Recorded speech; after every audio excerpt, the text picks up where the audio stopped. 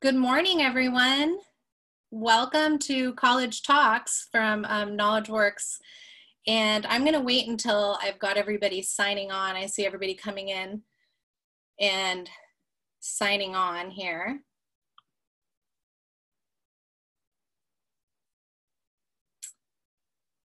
All right, I hope you're all doing well today. I know I've got some people on the West Coast and some people signing in from the East Coast. And I'm going to go ahead and I'm going to just give a little background as to what prompted putting together this college talks. So I was in the process of putting together a college fair, and then the lovely COVID-19 hit us all, and that got canceled. Not only for myself, but for all college fairs across the country. So I reached out to various college reps through the various organizations that I'm in. And they were so gracious and wonderful to agree to participate in this series that I'm launching today with these first three schools. Miami, University of Ohio, University of Oregon, and Tulane, and their reps, and they have been wonderful in agreeing to present to us. So without further ado, I am going to go ahead and I am going to give you the bios on each of our presenters for today. So first presenting will be Miami, University of Ohio, and that is Larissa Marple. And she's a graduate of Texas Christian University, where she received her bachelor's in political science and fashion merchandising, and then went on to go get her master's degree from the University of Southern Carolina in higher education and student affairs. And she is the Assistant Director of Regional Enrollment. So she is here on the West Coast. And she is, she's currently in Seattle, here on the West Coast. And her focus is on student conduct and context of higher education. And then next presenting, we have Loretta Klosterman, and she is the Northern California Admissions Counselor for the University of Oregon.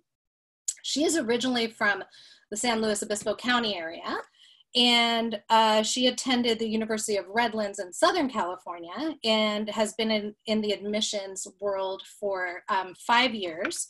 And although she is living in Northern California, she is a native of this area, and she's been working in the admissions for out-of-state schools for the past 5 years. So she's an expert with regards to how California students and what that world looks like for California students with out-of-state schools. And she's actually a WUI expert too. So I had her present for me before on WUI. And so if you have any WUI questions, ask her. And then last but not least, we have Jeff Schiffman from Tulane, and he is the Director of Admissions at Tulane in New Orleans. And he manages the global recruitment and presence strategy for the entire university. He's very busy. If you've been on his blog and you watch his day in the life of Jeff, he's up at like the crack of dawn and then goes until very late in the evening. So he's got a great blog page also.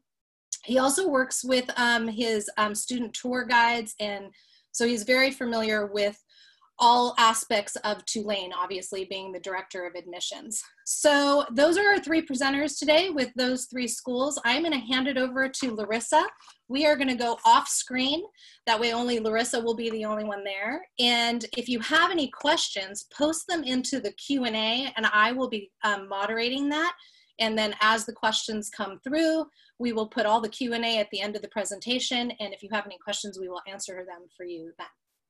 All right, so here we go. Awesome. Hey everyone, my name is Larissa Marple. Thank you for the lovely introduction. I work for Miami University, and we are located in Oxford, Ohio, which is close to Cincinnati, Ohio, kind of in the southwest corner. We were established in 1809, which actually makes us the 10th oldest public institution in the United States, which is kind of a fun fact. And unfortunately, of course, you aren't physically on campus right now, but it's an older campus with huge trees, beautiful red brick buildings. and hopefully I'll send some information maybe later. We have some virtual tours so you can see it. But I want to talk to you a little bit about kind of what we look for in students and the types of students that come to us. So you can see some of our just statistics here, and I'll talk through some of these. So we have over 120 majors. We are a public institution, and we have about 17,000 undergraduate students, but we say that we have the brains of a big university, but the heart of a small school. And that's because our student to faculty ratio is only 17:1, and we only have about 30 students average in each class. So although we are medium to larger size, you don't really feel like that when you're on campus. We really try to have hands-on learning.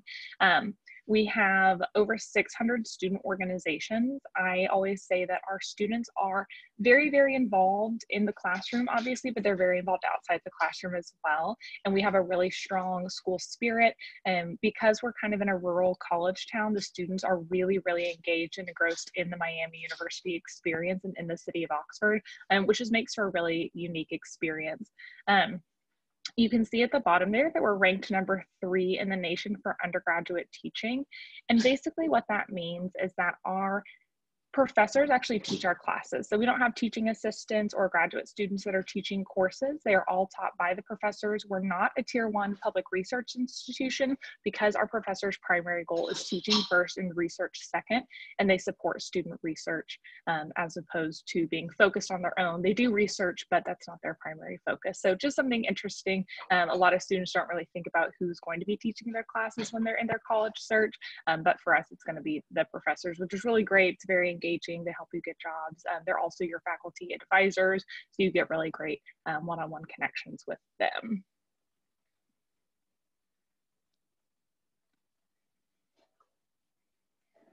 And then this just shows, again, undergraduate teaching. So we were one of what's called the original public Ivy universities, and these were institutions that were denoted as having similar to Ivy League level education, but a public school price. So obviously it's a little bit different than going to an Ivy League school, but the education you're going to get, we truly believe is worthy of an Ivy League education, but of course without paying that sticker price. You'll see here some of our just averages for accepted students. Keep in mind, this data is a little bit outdated.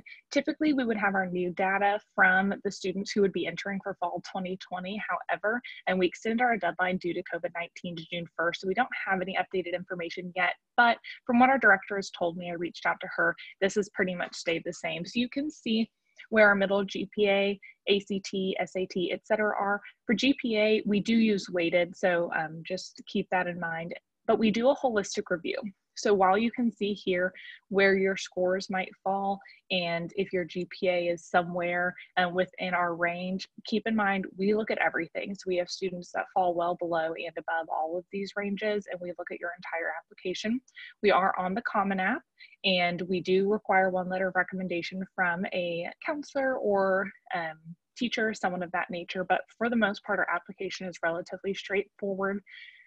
Even though we're a public institution, you can see that only about 43% of our students are actually from Ohio. The next largest portion is out-of-state domestic students, and then we have about 11% international students as well. So you can just kind of see the breakdown there.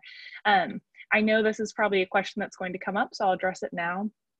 We don't know yet if we're going test optional for next year. I was actually just asked to be on a working group to help make that decision for our institution to see if we're going to go test optional due to COVID-19. If so, what that looks like. Are we going to do it for 1 year? Are we going to expand that and always be test optional? So right now, I don't know the answer to that, but I will definitely keep you all posted, and we will make sure our website and everything is updated as those decisions are made.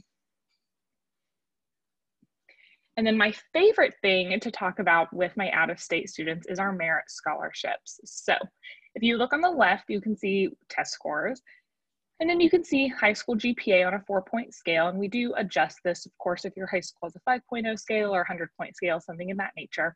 But if you have a minimum of a 26 on your ACT or a 1230 SAT and a 3.5 weighted GPA, for out-of-state students, you'll get at least $7,000 a year annually in merit scholarship, all the way up to half or full tuition, depending on your test scores.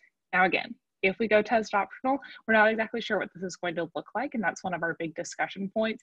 But just keep in mind, if you've taken the pre-SAT or anything of that nature, you might know where your range is. You might be able to tell if you're going to get some merit scholarship, which can really help offset that cost. Our tuition right now is about $35,000 for out of state and about $15,000 room and board. So sticker price is just under $50,000, but a majority of our out of state students are paying a little bit less than that due to merit scholarship. We also have what we call our 4-year guaranteed tuition promise. So this is, this means that when you start at Miami University as a first-year student, your tuition is going to stay the same. That includes room and board, it includes fees, tuition, etc. So you can see here everything that means, and your scholarships retain their full value for 4 years. Now, if you end up taking longer, that can change, but a majority of our students graduate in 4 years and they're able to keep the cost the same. So you don't have to estimate how much you're going to be paying every year, and this can be really helpful. Our parents really appreciate this. You can actually plan how much it's going to cost for all 4 years that you're there. And then lastly, these are just some fun statistics and rankings and things of that nature about graduation and success. So we care about you while you're at Miami University, but we also want you to be successful. So you can see here, 96% of our graduating students from 2017, 2018 were either employed or furthering their education within 6 months of graduating. And we're really proud of that statistic, especially being a public institution. And we actually had 74% of our graduates complete that survey. So we feel very confident that that data is accurate. And we really feel strongly that if you are really committed to graduating from Miami University and you're looking for a job, then we are going to help you and get you placed. You can also see 98% law school acceptance and 79% medical school acceptance, which are both well above the national average. So hope you learned a little bit. I'm looking forward to your questions. I'm going to pass it off to Loretta to talk a little bit about the University of Oregon.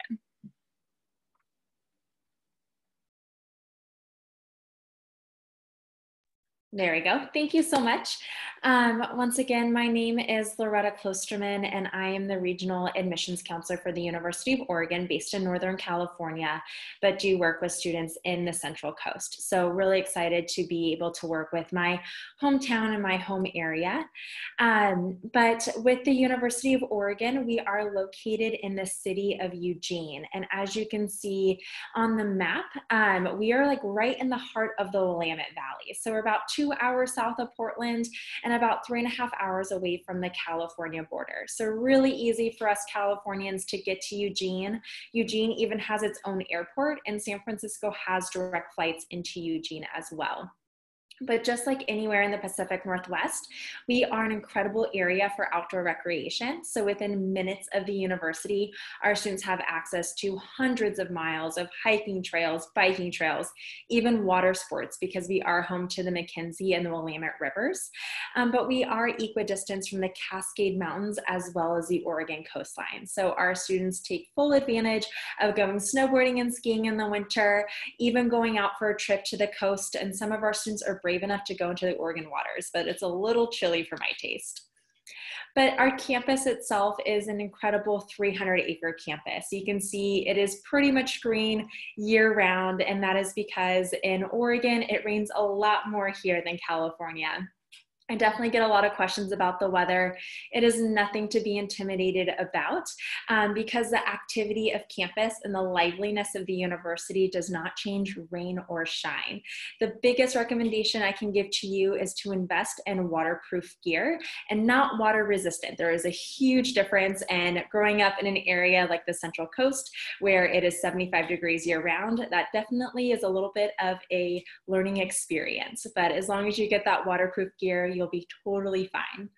But Eugene and, or I should say the University of Oregon, is a mid-sized campus. So we have a total population of about 23,000. However, our undergraduate population is 19,000.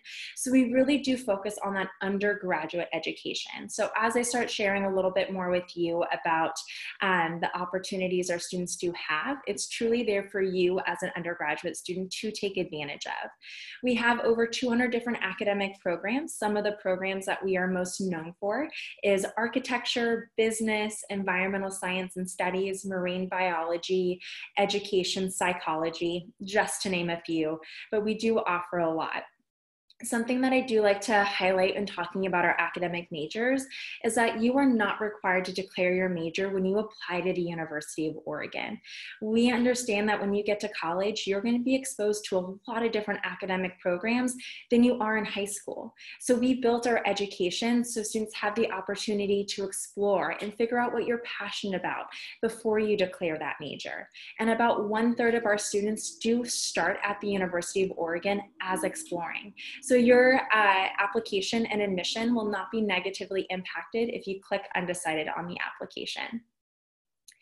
In relation to academics, we are also home to the Clark Honors College, and the Clark Honors College is the second oldest honors college west of the Mississippi, and really designed for students to have a more rigorous academic experience. Kind of think of an extension of IB, AP, or even honors coursework when you're in college.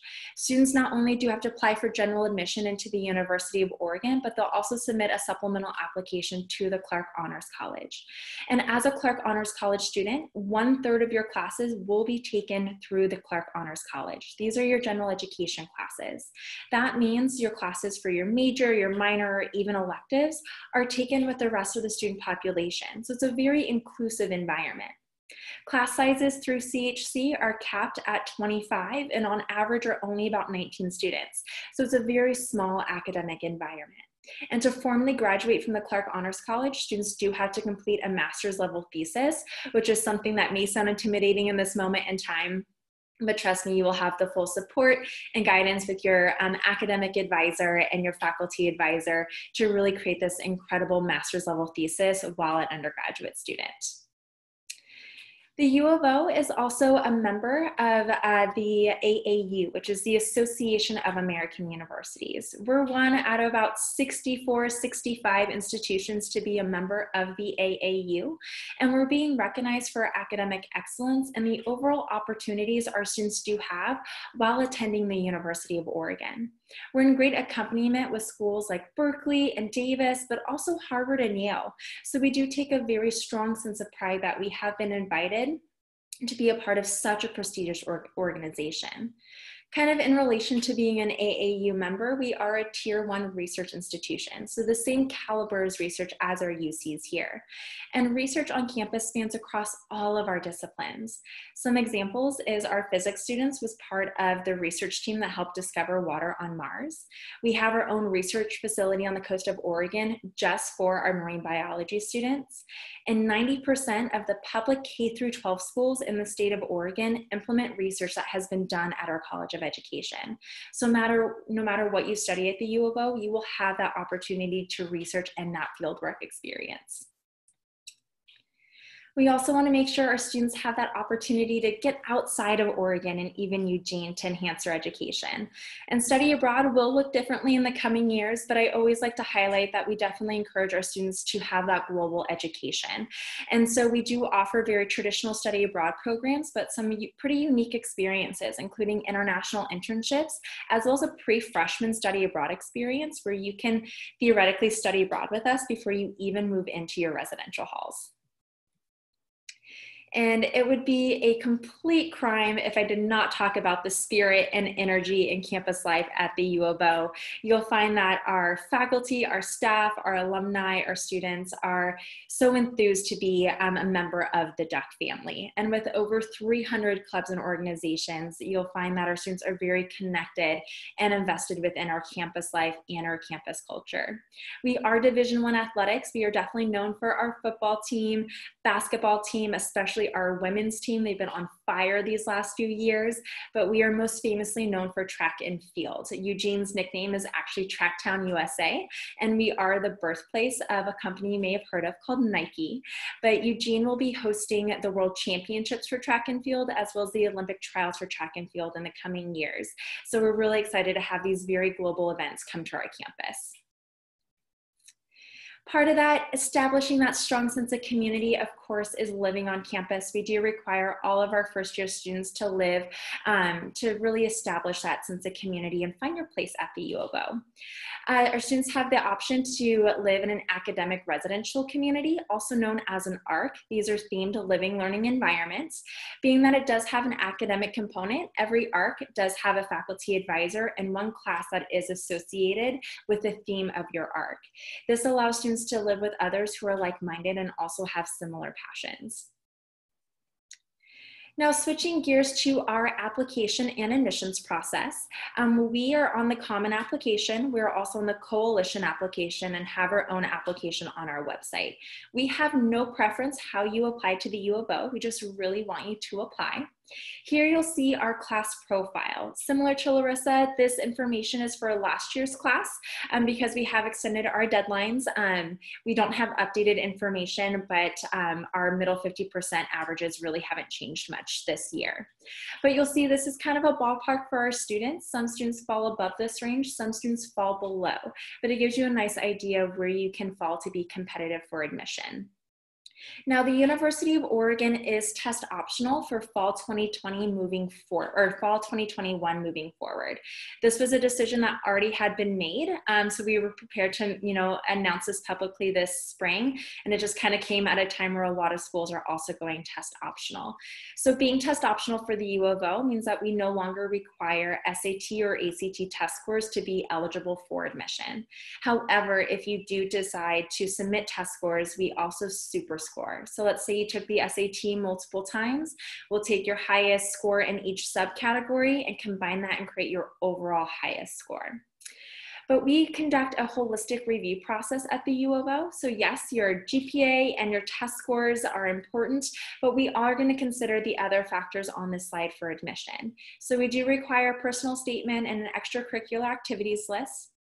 We want to get to know you and how you're involved in your community and how that might be reflected into our community at the University of Oregon. Letters of recommendation are optional, and I truly mean optional. We would never fault a student for not submitting letters of recommendation. However, if you're hovering at about like a 3.0 GPA, I definitely encourage it. It's strongly recommended, and no more than 2 letters of recommendation, but make sure one of those is academic, so written by a teacher or a counselor. So these are some deadlines to be aware of. With November 1, that is our early action deadline. If you apply by November 1, you'll hear an admissions notification no later than December 15th. And then the regular decision deadline is January 15th.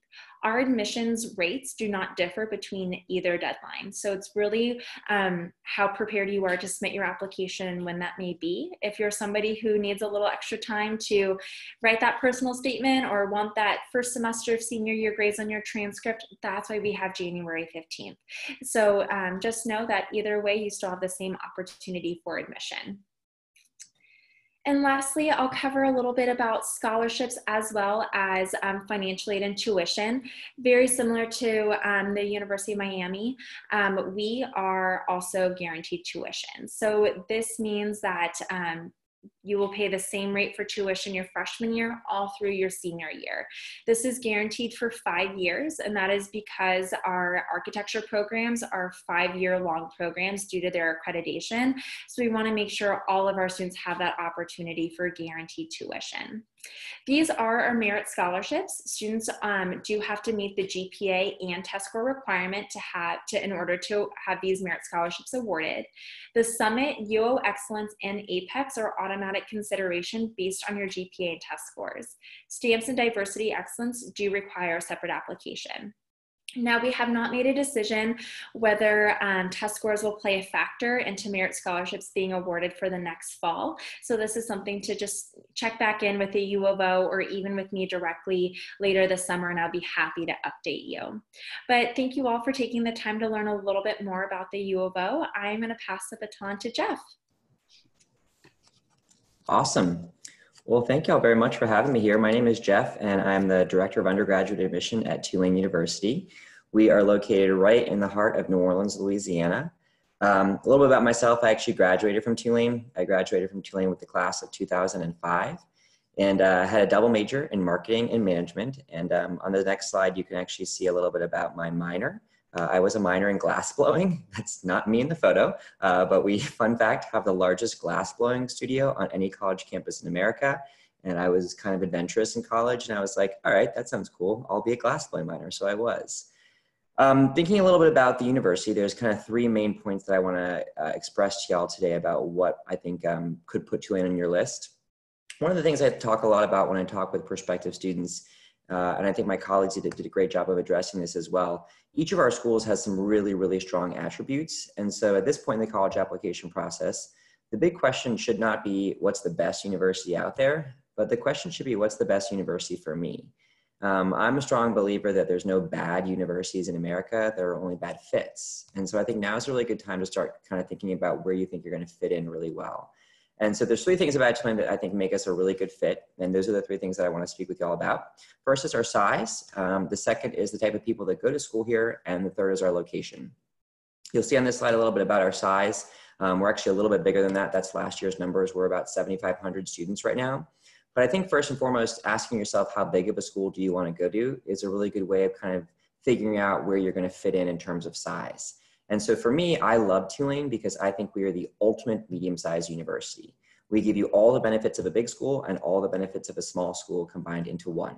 So we are big enough that we have all the benefits of a big university. We are a Division I school. We are a Tier 1 research university. You've heard a little bit about the American Association of Universities. We are in that as well. Basically, that means that we've got a med school, a law school, all the benefits you want from a big university.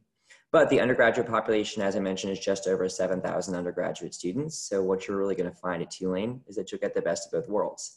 I was on a first name basis with almost every single professor that I had at Tulane. We're a Division I school, but every single student gets free seasons tickets to all the athletic events that we play in. So one of the things I love is that we've got the benefits of a big research university, but you can actually do anything you want. One of the things I love about Tulane is our flexibility. If you apply to Tulane and you're admitted to our university, you're automatically admitted into all of our schools and all of our colleges with no separate application required. So what that means is we've got about 80 majors to choose from, and sometime in your first 2 years, you just pick your major and you're automatically in that program. So what this means is you don't have to apply to be pre-med, you're not applying to be in our business school. We truly have the flexibility of a small liberal arts college where you just pick whatever major you want, and that's the program that you're in. So if you kind of answer that question of how big of a school do you want to go to, that's a good way to get a sense of if a school is going to be a good fit for you. And I think we're a nice medium-sized experience between the two. I'll give you a final example. A lot of times all of us admission reps start to sound the same. And one of the things we always say is that if you want to start your own club or organization, you just get 10 signatures and you can make it happen. And we do that same thing at Tulane, but we do it a little bit differently. If you want to start your own organization at Tulane, I think if you go to the next slide, there might be some photos of this. If you want to start your own organization at Tulane, we make it really easy to do so because you simply just approach your peers, and you actually approach your peers in our Student Government Association, and you say, hey, here's the club I want to get started, and your peers in student government get to give you a specific amount of money to get it started. In fact, last year, the Princeton Review ranked our student government as the top 10 most active in the country. And it's in large part because they're in charge of almost $5 million of our university's budget. So they get to decide where these organizations get started. You'll see one of them in the photo right there is Crawfest. It's the largest student-run music festival on any college campus in America, and it takes place at Tulane every year. But my favorite organization, 4 years ago, one of my favorite students here at Tulane was a kid by the name of Adam Klein. And when Adam was a freshman at Tulane, he decided that he wanted to bring a service puppy onto our campus. And he wanted to train this puppy to eventually it would go on to be an adult service dog, and he would give it to a family with disabilities. So he approached our student government, and they were like, I don't know about a dog living in the dorms and walking around the library, but they gave him the budget for it. They approved his organization. 5 years later, to this day, we have had 97 dogs come through our campus as a part of what's called Two-Step. It stands for Tulane University Service Training Dog Program. And I give you this example to show you that no matter how crazy your ideas might be at Tulane, we are a big enough school that we've got all kinds of resources, 300 student-led clubs and organizations, all kinds of ways you can get something done, but we're small enough that it's actually going to happen.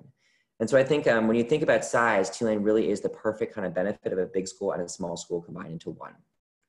So the second thing you kind of want to think about when you're thinking about if a school is a good fit is the type of people that go to school there. And I think people are really important to kind of talk about who are you going to be interacting with. Some of my colleagues mentioned the benefits that you have of really having professors teach you. So these type of people that you will meet are a really important part of the college application and search process. And just briefly telling you about the people at Tulane, one of the things that I love about our university is that we are currently the most geographically diverse school in America, which means students actually travel further to go to Tulane than any other university in America. Our average freshman is 988 miles away from their hometown. And our top 4 most represented states in our class, number 1 is California, number 2 is Louisiana, number 3 is New York, and number 4 is Illinois.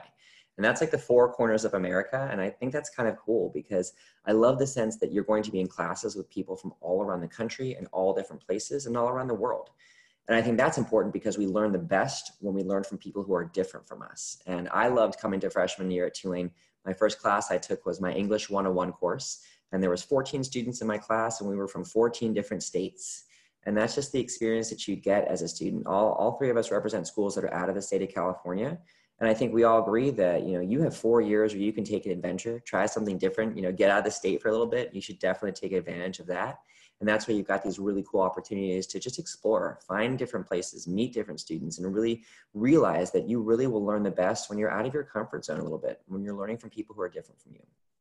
So the last thing I want to tell you, and this slide's perfect to talk about it, is our location. And I think when you think about location, that's going to be a big player in the whole where will you fit in the best.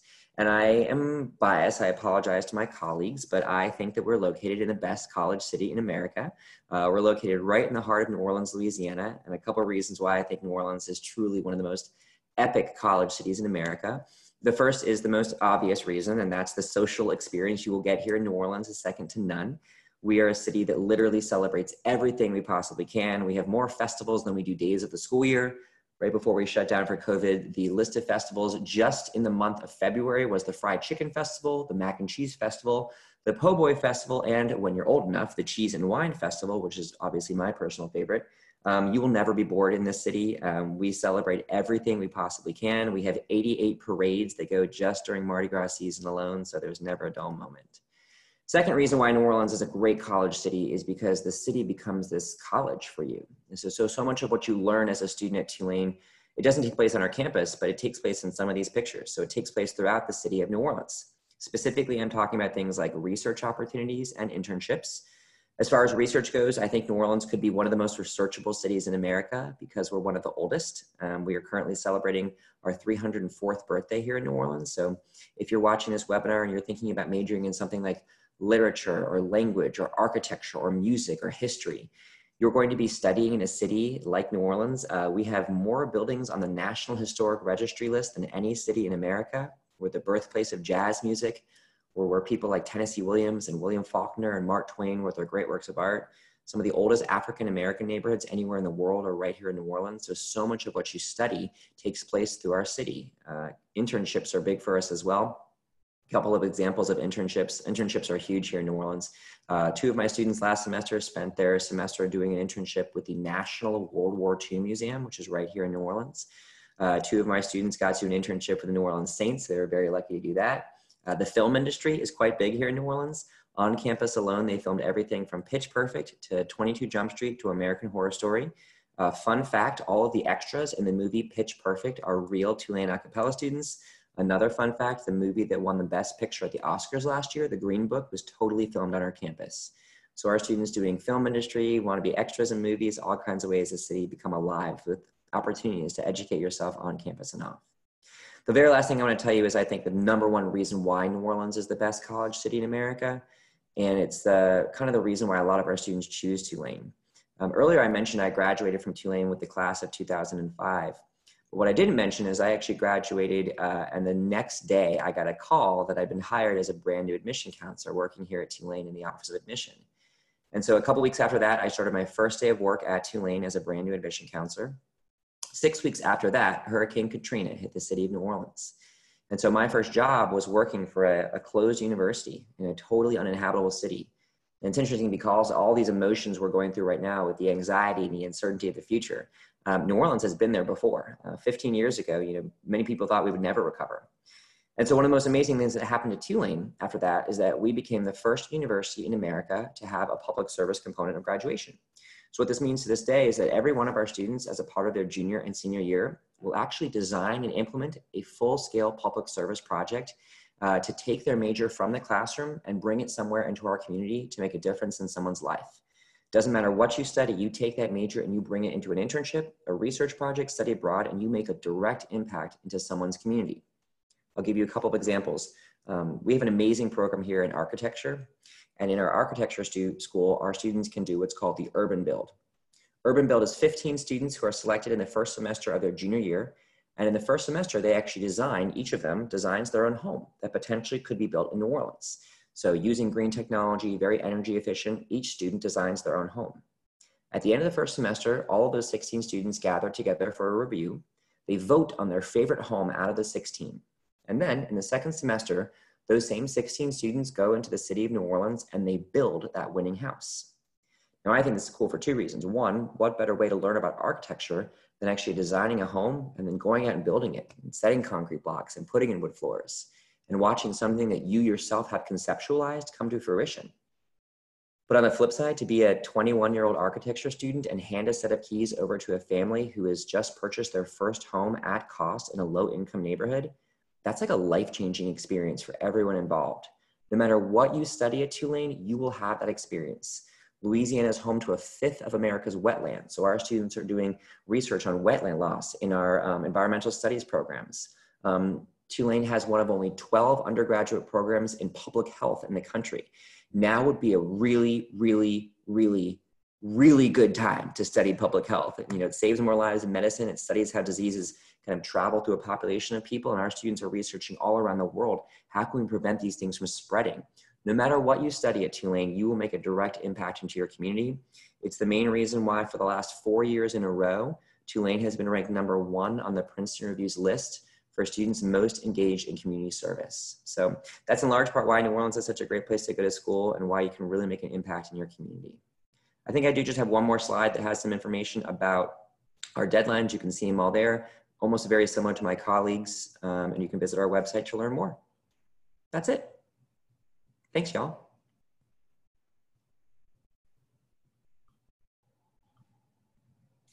Thank you so much, Jeff, Loretta, and Larissa. Thank you for coming on and spending time and giving us so much information about each one of your schools. And every time I do one of these, or I do a college fair, or I do any of those, I just want to go back to school. I want to go back to school and I want to study at each one of those locations. So this is the launch of the College Talk series. And as Jeff mentioned, each school in each location is what we call fit in the college admissions world. And all of those things need to work for you in order for you to, find that fit. So the idea with these college talks is that I'll be bringing 3 schools I think I have one scheduled for every Tuesday from different parts of the country. So we have the Pacific Northwest, Tulane. Is that considered the South, Jeff? Are we technically South? Okay, South. And then we have the Midwest Midwest and Ohio. So that is the hope, is that I'll give you the opportunity to explore schools from around the country. I do have UCs on there also. This Thursday, I'll be launching the College Admissions Masterclass, which you'll get information about this afterwards with regards to being able to go through your college admissions process. It is a 12-month program where you'll be meeting with me once a month. It is a more affordable way of doing independent consulting in comparison to one-on-one. You'll be working in a group. So that is an option. These are the various things that you'll get in there. There'll be a live session. You'll have access to those archives, and you'll have 2 different support groups depending on which one you want to do, the Jumpstart or the All-In package. And all of those things with regards to college planning, finding that fit, affordability, matching with regards to your interests, and then looking at organization and checklist tools so that you don't miss any of those deadlines that Jeff, Loretta, and Larissa talked about. Make sure that you are on track to get everything in there. And then that college fit survey is one of the last things. So I have that option as one of the ways to go. And then we have the full comprehensive packages, which allows you to apply to as many as 20 schools, which I don't recommend to anyone because that's too much. But there are some people who want to do that. And it'll include all of the various advising, evaluating your transcripts, going over essay, brainstorming topics, and all of these schools are on the Common App, so there'll be a personal statement that you need to do. If you do a UC, you'll have the personal insight questions, so there is a writing component. And these are all the things that you get in that comprehensive package, which is your interest profile assessment. We work on that academic resume. We look at education and career path objectives with regards to fit, as Jeff was discussing. What is it that you're interested in doing? Where do you want to be? Who should you get those letters of recommendation from? Again, brainstorming for those college essays with regards to topic. We do look at financial planning. And then prep for those standardized tests, depending on whether or not that school is going to be test optional or not. And then looking at the various extracurricular and summer activities that will allow you to put together that entire application for the holistic review. So those are just some of the things that you will get information about. You'll also get a recording of this so that if you missed anything that Larissa, Loretta, or Jeff spoke about, you'll be able to go back and listen to it, and all our contact information is on here. So now I encourage you to ask these wonderful, experienced expertise in each one of their areas to any questions about their school or any other school. I'm gonna post a question to all three of you, if you don't mind, just to start the conversation. With regards to what talk is going on your campus with regards to opening campus, students on campus, what that looks like for the fall. So whoever would like to go first. Yeah, I'll go ahead and start just because I spoke first. So again, Larissa from Miami University in Ohio. Our plan for the fall right now is to open. So we are moving forward as if we are going to be present in the fall. And they have a task force that was put together pretty soon after the institution closed initially due to COVID-19. And they have been working on making contingency plans. So the university, while planning on opening, is working on reducing class sizes even more, but also having more classes so that enough students can still get their credits and things they need. So that is one thing we're working on. We have already worked to increase staff that will be cleaning high touch areas. We have discussed in our dining facilities, potentially using compostable or recyclable materials as opposed to forks and plates that get washed and reused. I know that there's some discussion on which one is going to be better. So not sure about that, but it's in discussion. And they are also in our dining facilities, as opposed to students serving themselves food. And they will make sure that there are employees serving food so that there's not cross-contamination of utensils.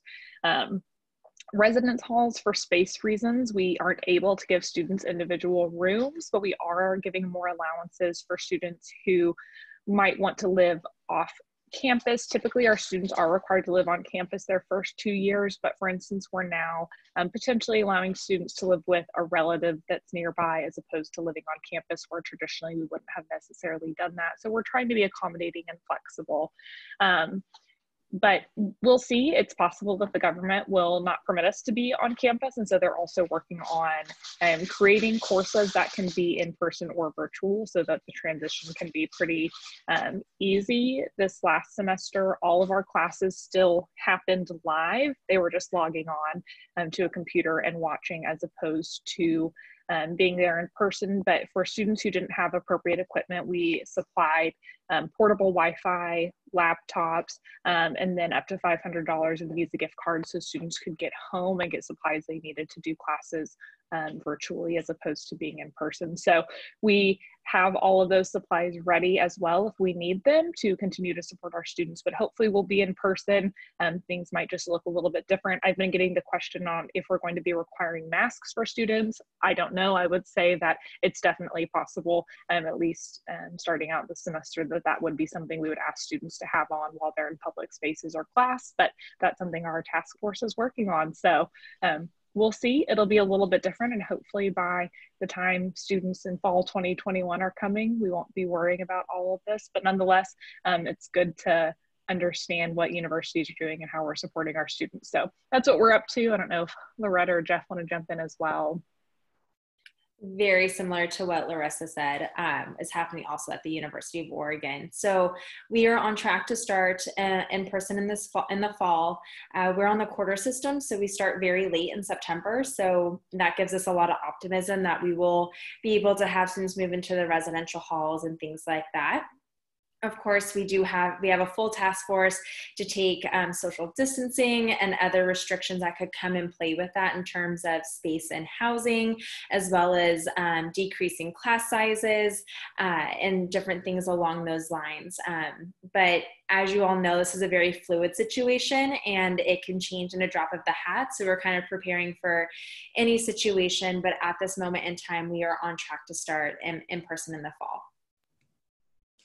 I get the pleasure of being on all of these task forces that my colleagues are mentioning. It's a wild ride. Echoing all of that, the only thing that I'll say is we're doing it a little bit differently, kind of following the Notre Dame model. And that's actually our plan, is to potentially open up a little early. So we're opening up probably for our students middle of August. And then the plan is to have our students stay all the way through on campus and through Thanksgiving, and then go home at Thanksgiving, and that would be the end of the semester. The idea behind that is minimizing travel, minimizing people coming back and forth to campus, going back home, potentially infecting older relatives. And so that's our hope, that we'll be able to send our students home for Thanksgiving, and then they'll come back after New Year's for the start of the second semester. But my colleagues hinted at this. We're at the mercy of our state and local officials. So that's our plan right now. I can tell you I was supposed to get married last week, and I'm now on the third iteration of the date for my wedding, a large part because we have to abide by city's policies. So we have these hopes and dreams, but nobody has any idea what really is going to happen. So just hoping for the best. Thank you. What does that, Jeff, I'm sorry, what does that look like with regards to, I'm sorry, I lost my train of thought with opening up, okay, I don't remember what I was going to ask you. You were talking about it, and Thanksgiving, with regards to Thanksgiving. Does that mean that they'll be taking their finals, or will they be taking their finals remotely? Correct. So that everything will be done by Thanksgiving. Right. That means they'll take their final exams remotely. Okay. So the entire semester will go from the middle of August. And by the way, this is not official yet. So if anyone's watching this isn't this is just the chatter on our task force. And I actually have another meeting as soon as this webinar is over with that task force. But the plan would be to have them stay all the way through Thanksgiving, go home for Thanksgiving, and then next week they take all their finals remotely. We have another element that kind of complicates things here in New Orleans, and that, so we have to be cognizant of hurricane season and just building in time just in case we have to evacuate it all. So a lot to take in right now. All right. Well, I actually have a question for you, Jeff, in the Q&A. The question was, Tulane, anything about tuition guarantee and or scholarship support?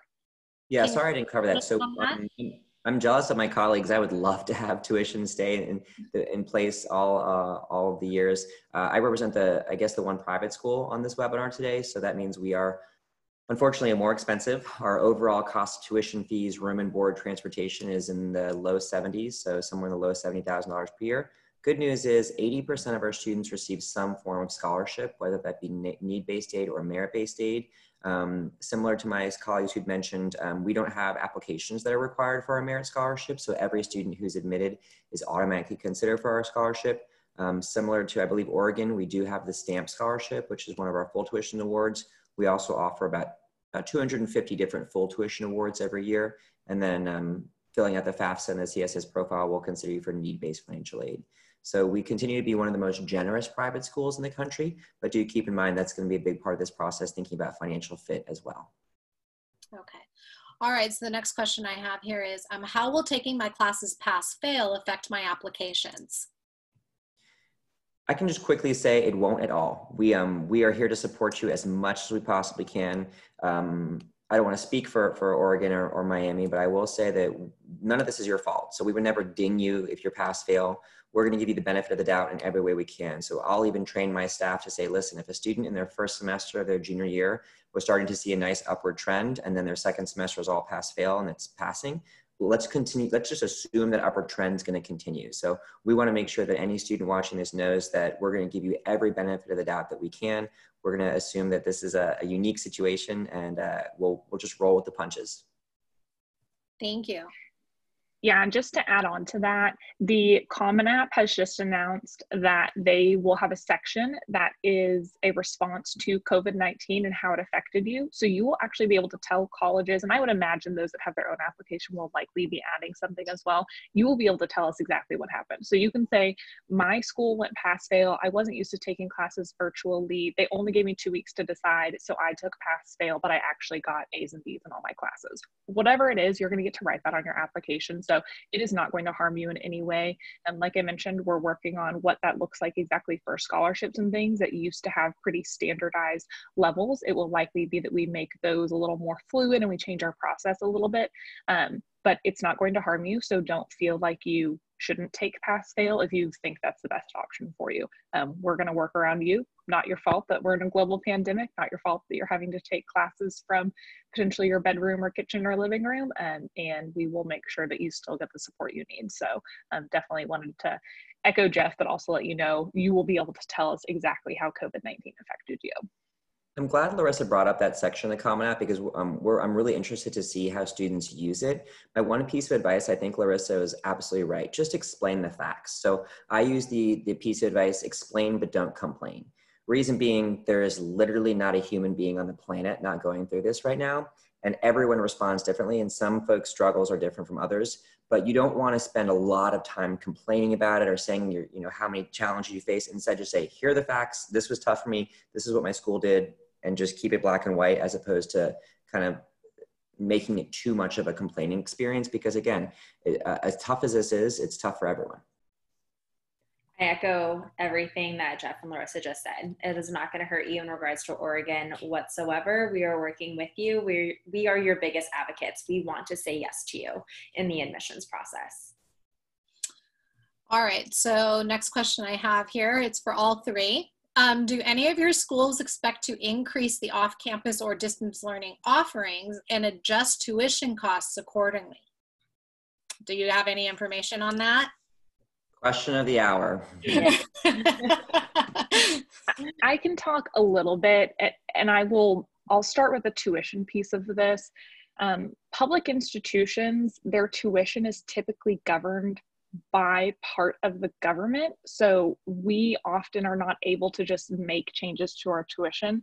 So from the tuition side, we do have certain degrees that are all online, and they do have a different cost than in person. So it is possible. I know that's something we're exploring.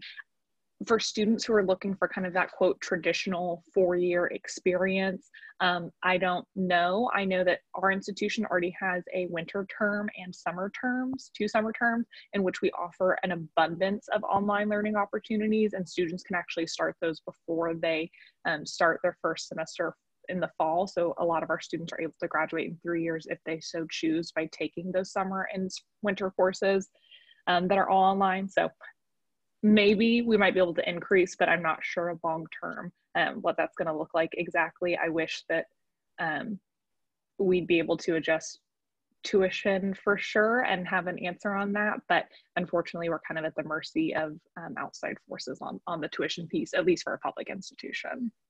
Thank you. Yes, it's very similar with Oregon. We are a state institution, so our funding is, comes from the state as well as the federal government, and that often dictates our tuition. So we can't make changes to tuition, and unfortunately, we're not able to do so because of COVID. But unlike maybe some of my colleagues here, Oregon really does not have any online classes or degree options online. So moving remote was definitely a learning process and adjustment for our faculty members as well as our students. We're not going to expand distance learning at this moment in time. I mean, we'll definitely have to if we cannot have in-person classes, but we're not planning on offering degree options just based of the results of COVID at this moment in time. That could change, but right now we're hoping to operate as what is our normal. Jeff? Ditto all that. Ah. Okay, ditto all that. He let Larissa and Loretta do all the work. All right, do I have any? I don't see any other questions. Oh, nope, I've got one more. Do any of you expect to lower enrollment over the next few years? No. No? No. Not significantly. In full transparency, Miami last year had the largest class that we've ever had. So we were actually attempting to slightly decrease enrollment just because of beds on campus for our first and second year students that we require to live on campus. But the numbers that we have as of this moment are right on par to what we were expecting to get this year anyways. So we don't expect any significant alteration. What do your numbers look like? I know, Loretta, I know Oregon has extended their deadline. Larissa and Jeff, your deadline has been extended also for decisions for this year. Based on those numbers, what do you think next year's 2021 class will look like if the yield for this year isn't what you expected it to be? Is it going to be more competitive with transfer applications, with deferments? How's that going to affect the junior class, or what do you think?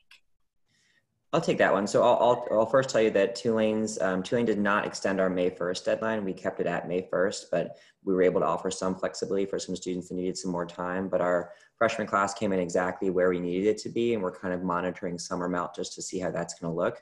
I'm sure that my colleagues will agree. We're getting a lot of questions about next year's class and about if a lot of students are taking gap years, how will that impact the junior class?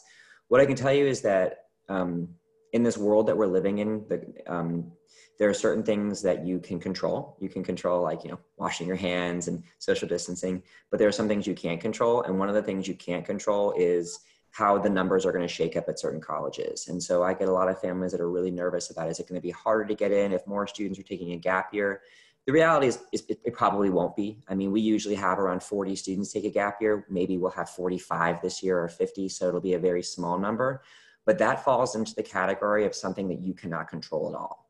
And so I always tell students, especially juniors, if there are some things you just can't control, can you kind of just let it go? Because you can't call the seniors and say, don't take a gap year. You can't call a school and say, what are your numbers looking like? How is yield going to impact me? That definitely falls into the realm of something that you have no control over. So my suggestion with some of those situations is just don't worry about it. I mean, I know it's easier said than done, but there are certain things in this world you can control. And if you can't control it, you got to let it be. And I think for juniors, there are some things you really can't control. Numbers, yield, gap years, that type of stuff. Honestly, don't worry about it. There's nothing you can do about it. So I would just suggest not worrying about it. Great. Totally agree. Yeah, definitely. All right. And that's what I've been telling. Well. What was that? I said that advice goes for parents as well. Yes, definitely for the parents and for the students. I am giving the same advice to my students with you can't control it. So changing I have some students who are saying, well, then I'm just not going to apply to a 4-year and I'm going to start off at a community college and transfer because it's going to be too competitive to get in next year with all of the various changes that are happening with test optional, not test optional. And my answer is, you've been on a trajectory and on a road for this long. Just making a knee-jerk reaction and changing that now based on something that we don't know or how we're going to, or what that's going to pan out to be, is not the smartest decision to make. So thank you very much for supporting that and giving that evidence from your side of the desk. Also, keeping on track is what you should be doing right now, even with all of the changes, and basically take the bull by the horns on the things that you can control. So I don't see any more questions here. So I really, really can't thank you, all three of you, enough, Jeff, Larissa, and Loretta. All our contact information is on the screen. Myself, Jeff, Loretta, and Larissa, our email addresses are there. If you need to reach out to any of us, we are more than happy to answer any of your questions. And thank you again. Thank you for having me. Thank you so much. Thanks, everyone. Have a good week.